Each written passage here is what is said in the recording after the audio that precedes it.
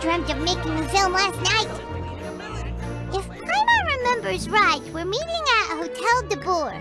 Let's get going!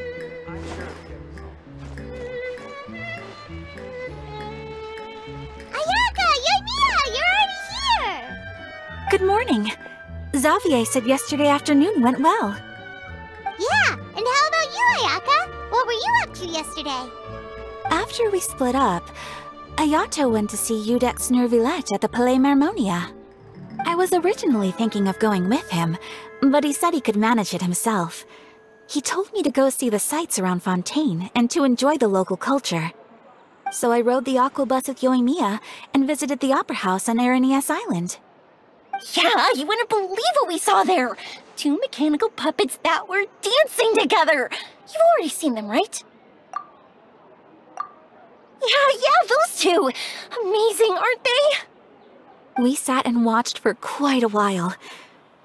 It was mesmerizing. Like we could keep watching them forever. Oh, it was the same for us the first time we saw them, too! Afterwards, we went swimming at the beach! Well, diving, to be exact. It was the first time I ever breathed underwater! I held Ayaka's hand and we counted down together. 3, 2, 1, and then splash! We were beneath the waves. At first, I didn't dare to open my mouth. But once I couldn't hold my breath any longer, I decided to take a big breath in. Turns out the water wasn't as salty as I imagined. It didn't really taste like anything at all. Before I knew it, I was breathing like normal down there. It was an amazing feeling. Ayaka said I was too nervous and needed to loosen my grip. She got used to everything way faster than I did. I knew that the Traveler could do it, so I had no doubt we could do it too. That helped me feel at ease as soon as we dove in. The underwater world in Fontaine truly is beautiful. I love seeing the romaritime flowers blossoming underwater, like little candles lighting up the streets at night. Yeah, and there were so many creatures that we've never seen in Inazuma. Like those fish that shimmer like a sword blade. Whoosh! Oh, and those big fish that call when they see people. Ooh. Oh, you mean Hunter's Rays and Blubber Beasts. I just love the name Blubber Beast. Just wait till Pops and the others hear about this. They probably won't believe a word I say. Yoimiya was down there for quite a while. It was dark before we finally rode the aqua bus back to the city. I figured she'd want to sleep in today. Yeah, even I was worried that I wouldn't be able to get up. I still felt like I was drifting in the waves when I went to sleep last night. But as soon as I woke up today, I remembered that we'd all be shooting a film together, and I was ready to go. Speaking of the film, where's everybody else? My brother and Xavier were speaking to the restaurant owner about using the place as a filming location. They should be here soon. As for the others, We're here. Please excuse my tardiness. I just finished the Special Patrol's 6-mile morning jog. Wait, 6 miles? I'm so tired. I heard you all chatting, so I decided to come down. I sure could use some of that endless energy everyone else has. Good morning, everyone. Morning. Can someone fetch me a cup of coffee? More milk, hold the sugar. Sure, I'd be happy to do that for you. No, you can't go anywhere. Please, have a seat over here so I can get started on your makeup. The last thing I want is coffee stains on my costumes. I can get the coffee. It's the perfect job for an assistant.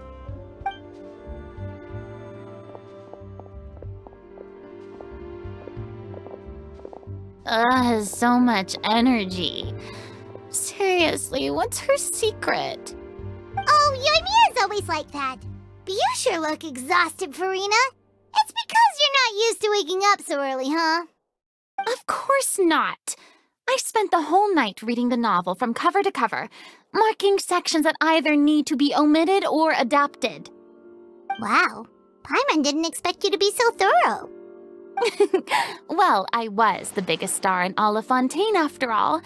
It takes more than just a pretty face to earn a reputation like that.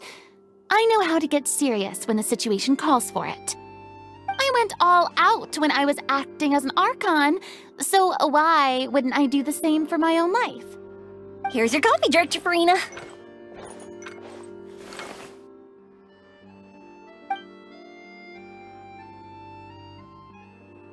Oh, thank you.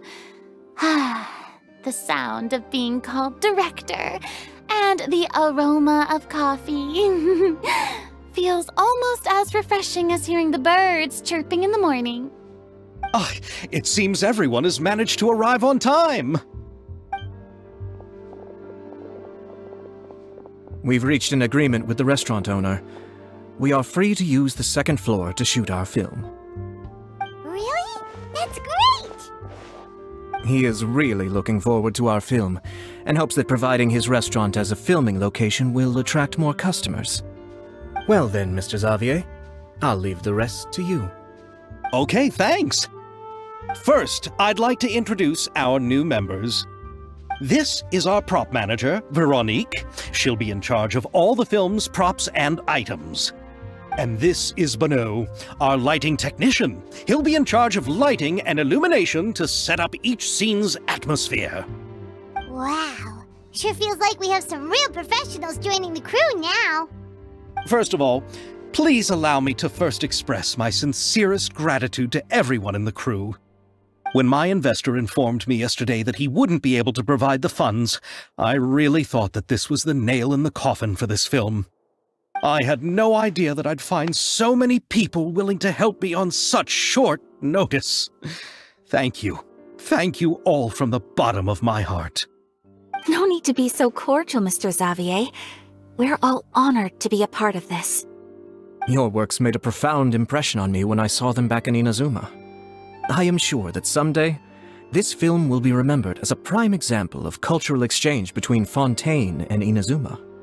Yes, the story is the reason I agreed to join. I can't bear to even imagine what this film would look like without the very best director. Anyway, I would like to make a promise to everyone that as the producer of this film, I'll do whatever I can to ensure that everything goes as smoothly as possible. This is not just my film. It also embodies the thoughts and feelings of every person here, as well as the endless effort we are about to pour into it. So, without further ado, The Two Musketeers will officially begin filming now! You may take it from here, Director Farina. All right, listen up, everyone. The first scene takes place when the two young musketeers are living at the Baron's home, still unaware of all that is about to happen to them. We'll need props and lighting to set the scene. Our lead actors can go get their makeup done, and extras, please take this time to go over your positions. Whoa. Seems Farina's really kicking things into gear as the director. Is everyone clear? I don't want anyone traipsing around the set like umbrella finches. All right, cameras will start rolling as soon as the set is ready. Let's make a film that'll make some serious waves in Fontaine. Not the kind of waves that drown people. I mean, the good kind of waves. Seems like she's still a bit traumatized by that. Anyway, let's go see if there's anything we can do to help.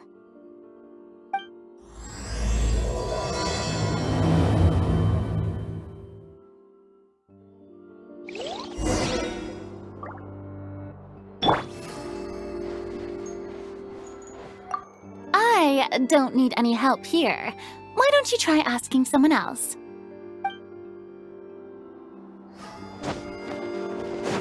Right here. Emerge. Ah, so this is what a musket looks like. Not exactly.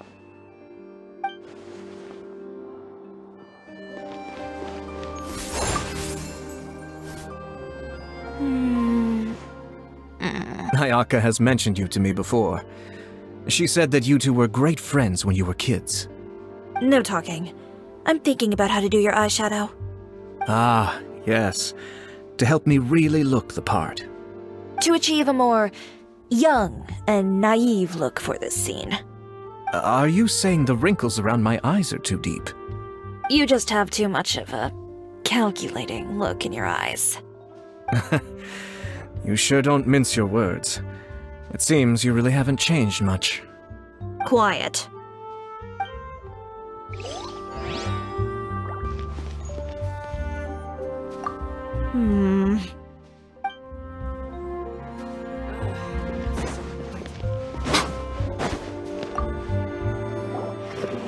How about here? A little more to the left. You got it. Hey, Inotia, do you need a hand? No, I'm fine. You know, doing the lighting is kind of like designing a fireworks show. It's interesting to imagine what kind of atmosphere the lights will create. I heard that the Traveler will be operating the camera and Paimon will be the clapper loader, right? Those roles are just perfect for the two of you. Really? Is that because it'll be easy for Paimon to hold the clapperboard while flying? Well, sure, there's that, but that's not exactly what I meant. I just think that after all your journeys together, you two must have developed a super close bond and just naturally know how to work with each other. If I'm not mistaken, the director will want the cameras rolling as soon as the clapperboard goes clack. Oh, I see! It's amazing to see the magic behind filmmaking. Inotia, we need lights over there, too. Oh, on it! I've got to get back to work. Chat with you later. Oh, it's exciting to see so many people working together to bring the film to life. Seems like Inotia's really getting into it. But she was right. We do have a super close bond, don't we? Paimon's really happy to hear that.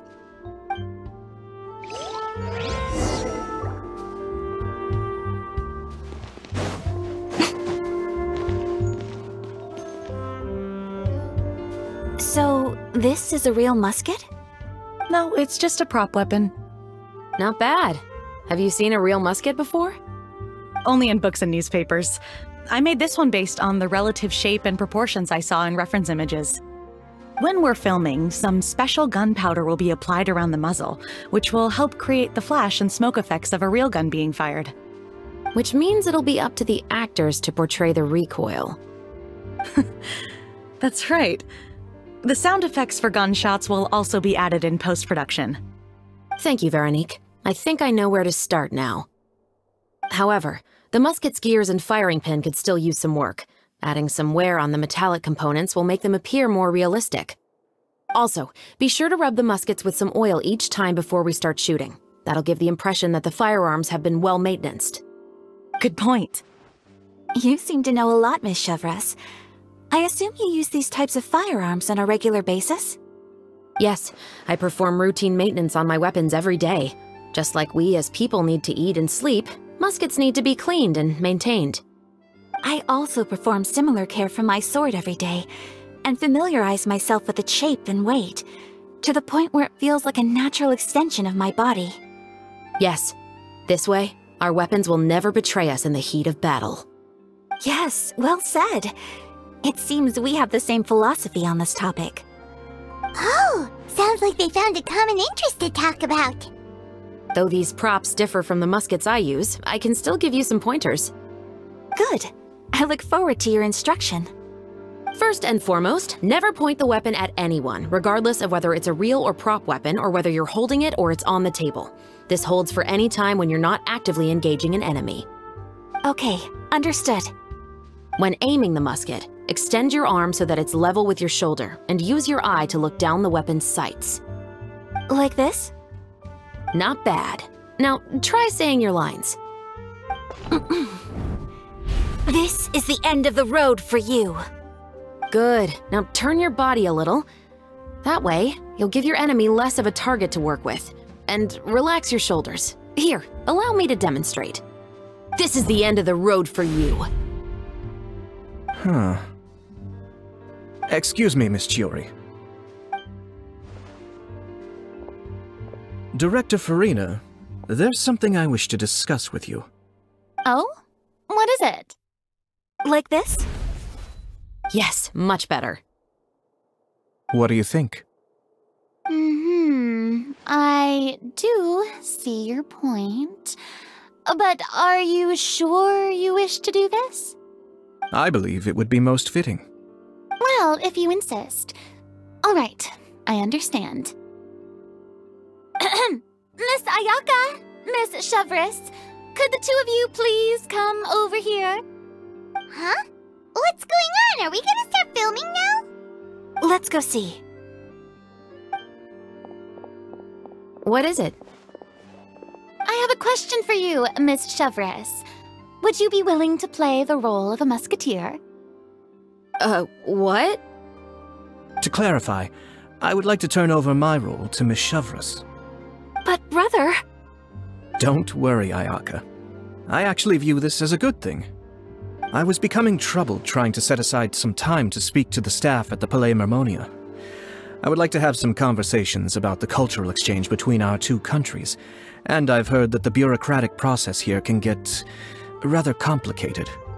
Now, I will be able to focus on my work. Besides, you also know that I'm not really one for public performances. Are you really sure? From a director's point of view, I also felt like the relationship between the two musketeers in the original story could be improved.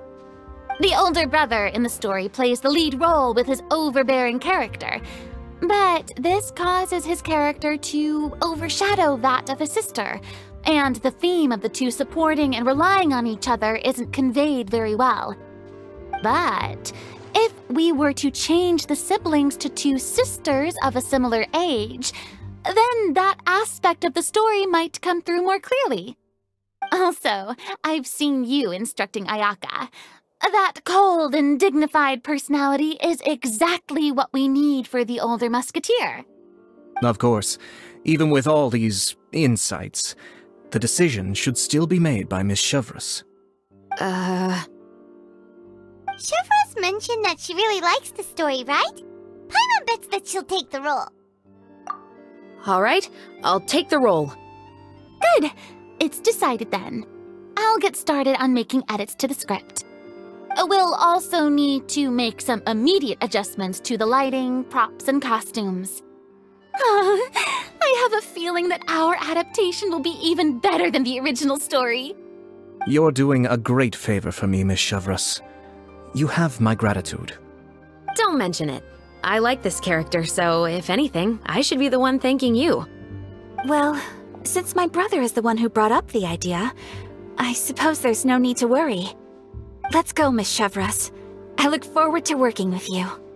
Please, just call me Chevres.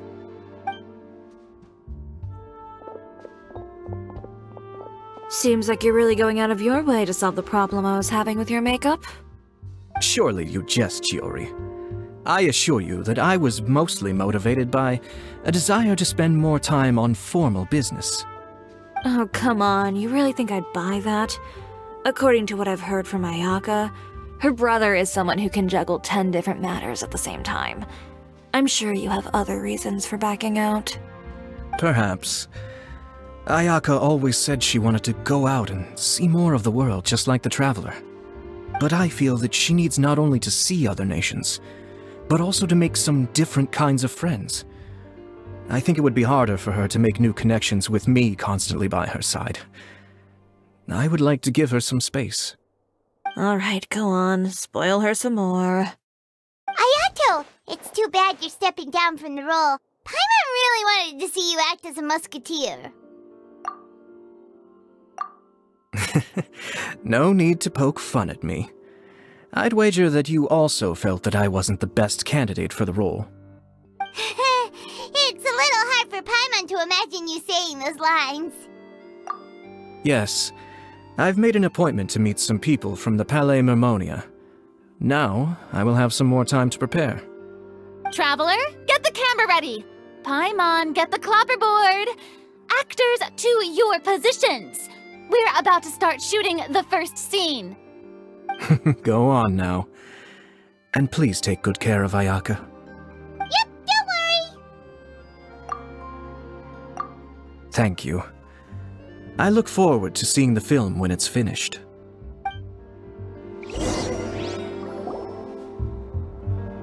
All right, now that we're all here, let me help set the scene for everyone. The first scene takes place when our two main characters are still living at the Baron's estate. They've been ostracized and verbally abused by others in the household, but they still have no idea why. We want to capture how naive and innocent they are despite their pain. Chevris will be playing the role of the older sister, Tulip, and Ayaka will be the younger sister, Iris. Be sure to get close-ups of the main characters at the right moment. Silence on the set! Lights! Camera! Action! Let's go! Tulip, Mother's been out for quite a while now. Perhaps she went to pick some flowers on the way home. You know how she loves flowers. Iris, Tulip! I'm home! Mother! You were out for so long, we were beginning to worry about you. I'm sorry, but I'm back now, safe and sound. Here, I brought your favorite treat, apple turnovers. Mother, what are those bruises on your hand? Huh? What bruises? Oh, I must have bumped into something while I was working yesterday. But I didn't notice them this morning. Then perhaps they're from when I accidentally tripped when I was out just now. By the way, did you have fun playing at home? What's the matter, Iris? Well, we've realized that no one really wants to play with us. They even took Iris's doll and spat at us. And they even called us names. They said we were... Shh! It's all right, don't worry. Girls, listen to me. It doesn't matter what anyone says. Don't listen to them. No one can define you with such words. You both have wonderful lives ahead of you. Just like your names. You will both blossom like beautiful flowers. Maybe your time to blossom hasn't quite come yet, but one day, you two will bloom more beautifully than anything else. Don't let the soil you're in now ruin your future beauty. Understand? My dear daughters. And cut! Not bad. The actors' emotions were all on point. Let's keep that take. Also, if our clapper loader could avoid shouting at the start of the scene next time... Oh, got it. Great. I was a little worried that my nerves would get the better of me. What about you, Chevris? I felt fine. The lines weren't too difficult at all. Seems like Farina must have adapted the role nicely. You two were great. I couldn't tell it was your first time acting in a film. You should have more confidence. Thank you for your encouragement. Positions, everyone! We'll move on to the next scene after we try a few more camera angles.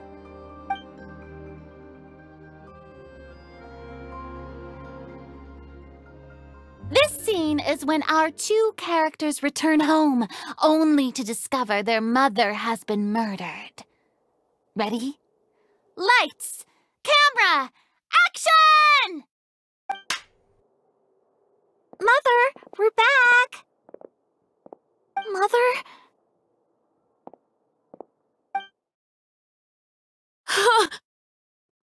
What's wrong, Tulip?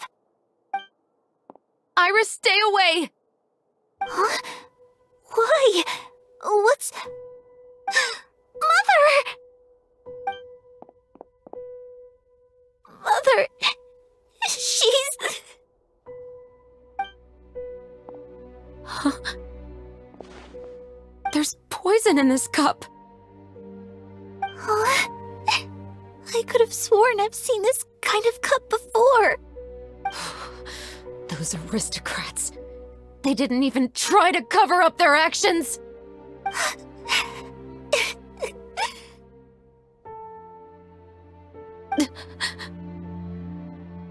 Iris, we need to leave this place.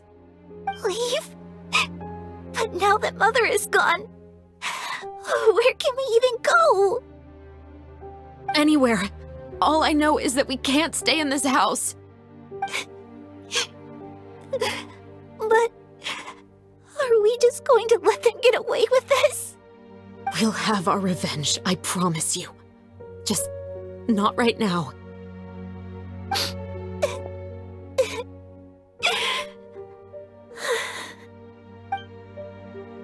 Come on, let's go. No, wait. We can't just leave Mother here like this. At least let me leave this rose with her.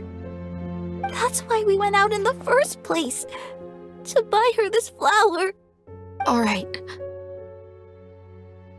Goodbye, Mother. We'll avenge you. Someday. And cut! Beautiful! Great performance! Oh my, you're so amazing, Ayaka! And were those real tears I saw? How did you do it? I was surprised too.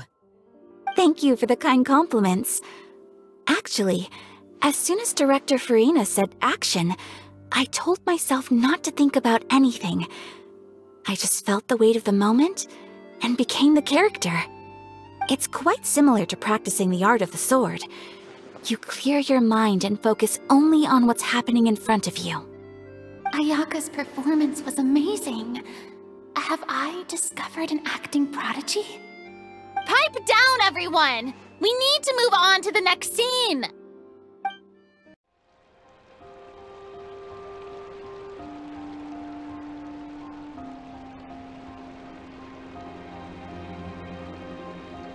Huh? Are we done already? But Paimon wants to keep playing with the clapperboard. How do you feel, Traveler? Is your arm sore from holding the camera all day? Good work, you two. You too, Shivers. You were quite the actress today. I've read this novel many times before. I have a good grasp of my character's mindset. Anyway, do you remember my request from yesterday? Oh, right! We were having so much fun that Paimon nearly forgot! You have a case where the murders seem really similar to the cases in the novel, right? So, how are they similar exactly? In the story, the main characters grow up to become two musketeers, always using their guns to carry out their revenge. And on each of the victims, they place a rainbow rose as a signal that they've returned. Yes, that's correct. We found rainbow roses just like in the novel. Seems like you're connecting the dots now. Oh, that does sound pretty concerning. Especially after seeing the script today. Oh, now Paimon can't stop wondering what kind of ulterior motive the murderer might have. What do you think, Traveler? You're smart. Paimon wants to hear your thoughts. Good. On behalf of Fontaine's Special Security and Surveillance Patrol, thank you for your dedication to justice. There's no time to lose. We should start investigating right away. Follow me. Huh? Right now? But we just got done filming all day. Paimon's so tired. The most valuable intel always comes after nightfall. They are like small, remote islands in the middle of the sea. If you don't stay vigilant, you will pass right by them in the fog. That's how one of my favorite books always puts it, at least. So, where are we going right now? Let's start by checking out some workshops that sell mechanical components. If the culprit is making their own weapons, it's very likely that they'll visit those sort of places.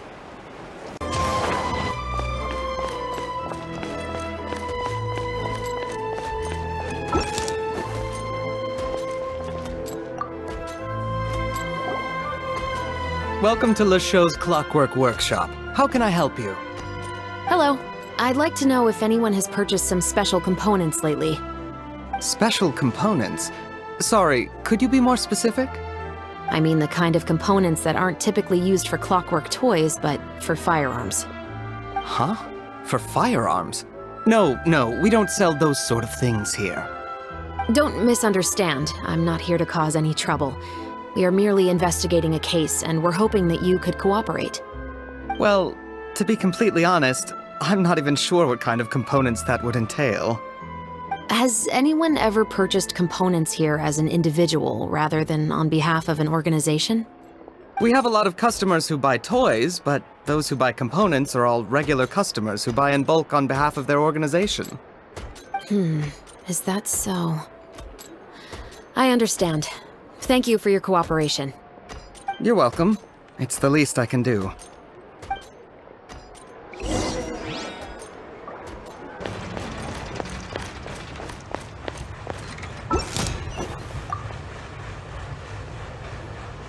Oh, hey, Chevris.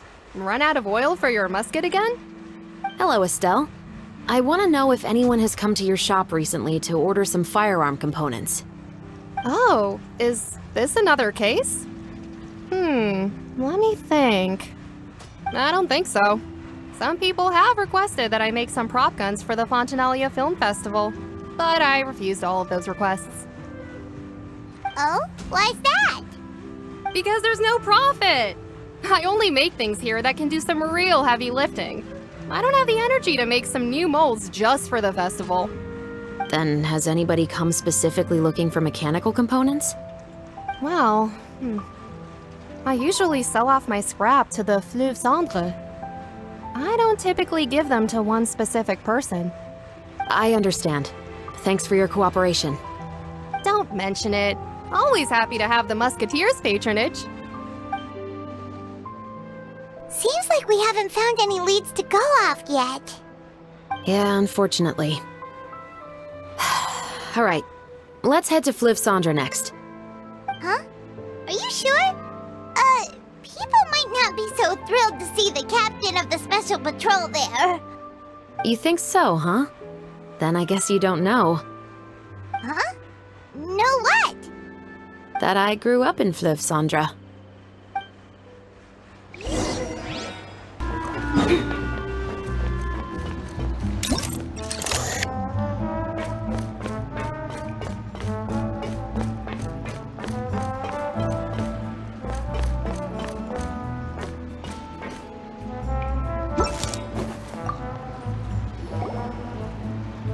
Hello, I'd like to ask some questions. I don't know anything. Don't worry, I'm not here to arrest anybody. You say that now. It's the truth. Here, take this as my guarantee. Wait, did Paimon just see what she thinks she saw? Is the captain of the special patrol bribing a citizen? Seems you're different from the other guards. What do you want to know? Have you heard anything related to muskets in Fleuve Cendre lately? Anything at all? Muskets, huh? All I know is that about 2 weeks ago, we started hearing some loud noises at night. So loud that it's been waking me up. Were they gunshots? Possibly. It's hard to tell around here. Someone's house collapsing, a pipe exploding somewhere, it's all the same. But the noises I'm talking about definitely happened after I fell asleep. Do you know where the noises were coming from? I don't remember clearly. Is it that you don't remember, or that you need to think about it some more? You tell me. Then please, think about it some more. She's giving her even more Mora! The noises came from the end of the Southern Waterway. I came out and had a look for myself when I wasn't sleeping well, but I didn't dare get too close. That's all I know. All right, I'll take your word for it. Thanks for the pâte de fruits.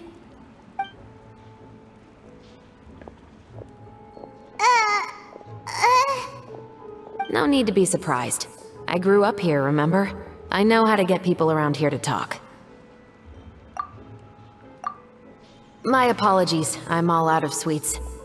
Though I do have some other tempting snacks in my custody. Fries, fried chicken, and even onion rings. But taking care of junk food is my responsibility. You're better off sticking to your normal, nutritious diet. Now then, let's keep going.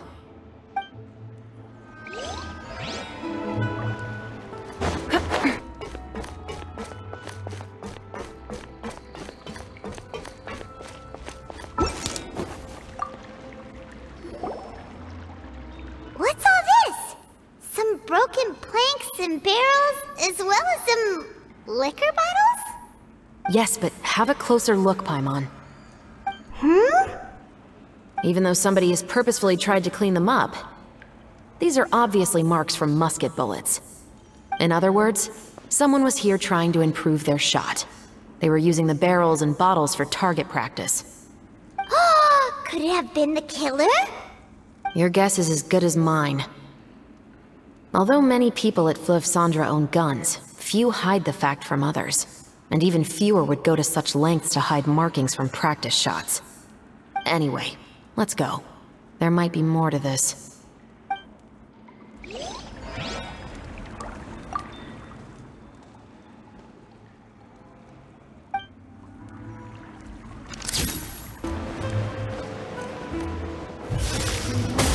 Hold that pose!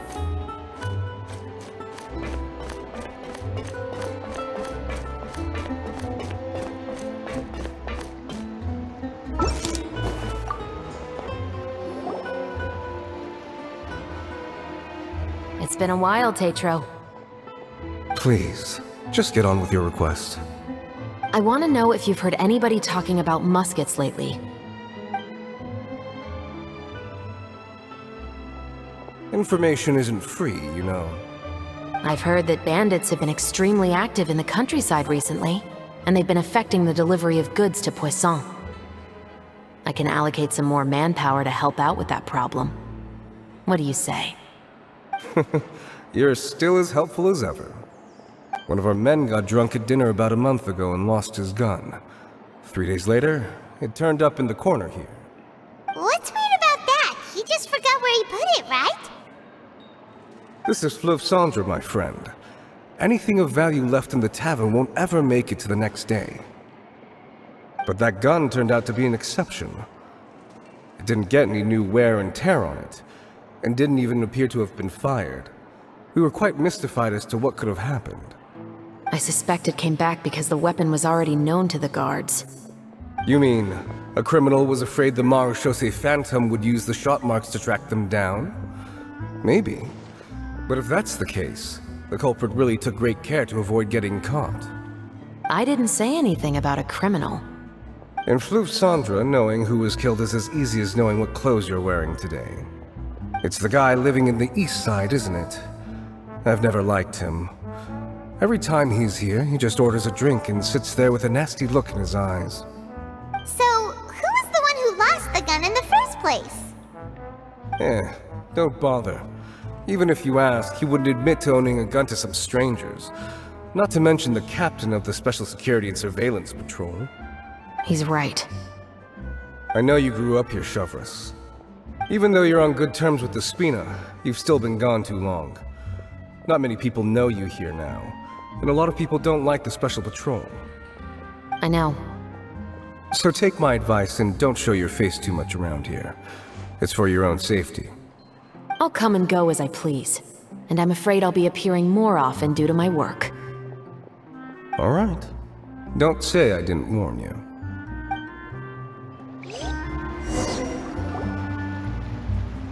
Seems like that's all we'll be able to uncover for today.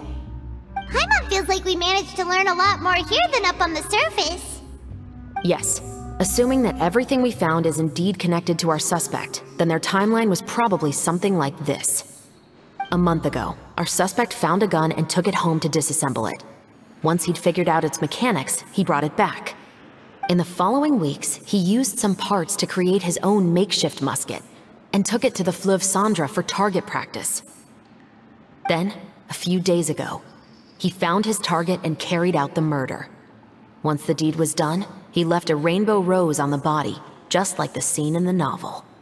That all makes sense to Paimon, but we're still no closer to figuring out the killer's identity! The deceased was a resident of Fleuve Cendres. It's said that he was a poor, solitary man. Yeah, that's also something I'm trying to figure out. If we are indeed following the novel, and there's a story behind the murder, then this murder should be an act of vengeance. But according to our investigation, the deceased didn't have any enemies. He was no saint, but no one's heard of a rival who hated him enough to shoot him dead, much less care to leave a rose on his body. What message is the killer trying to convey? And to whom exactly? We've thoroughly investigated that possibility. He claims to have spent the whole day at the Opera House on the day of the murder, and the staff there have confirmed his account. Okay, so he has an alibi. Not only that, he lacks a credible motive as well. He has a family of his own, and both of his parents are still alive. I've looked into his records. He was adopted at the age of 6, and all the proper procedures were followed. There are also records of him at an orphanage before then. In the story, the mother of the 2 musketeers was murdered after the children turned 10. Of course, he could have changed the children's ages, but I don't want to assume anything without evidence. More importantly, I've also had a chat with him in person. He didn't seem like the kind of person who would pull the trigger to kill a man. Then, what should we do now? We have all this new information, but it doesn't help us move forward. Investigations take time. I didn't expect us to catch the culprit in just a single day. How about this? Let's spend the next few days filming with the crew. We can continue the investigation once we're done with the film. I'm sure that given time, new leads will present themselves. Wait, but weren't you saying Intel is like small, remote islands in the middle of the sea just a moment ago? Wouldn't you just miss them if you were to stop looking? Ah, but the book had more than one reference to the islands, Paimon. Oh? What else did it say then? As long as you spend enough time sailing through the fog, you'll eventually come across an island.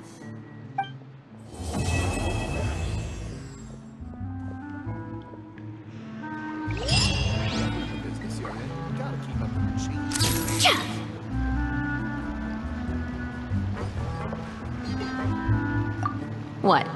Never thought that the captain of the security and surveillance patrol could come from the Fleuve Cendres? Honestly, I'm pretty shocked too. There used to be a time when I thought I would never be able to join the guards. You mean rising through the ranks? It was a struggle, for sure. But as long as you can distinguish yourself through your accomplishments and skills, you'll eventually be recognized for your worth. If you look at it another way, my life at Fleuve Cendres has actually taught me a lot of valuable skills. Skills like how to barter with criminals or how to think in their shoes. Of course, I'd appreciate it if you could keep this a secret between us.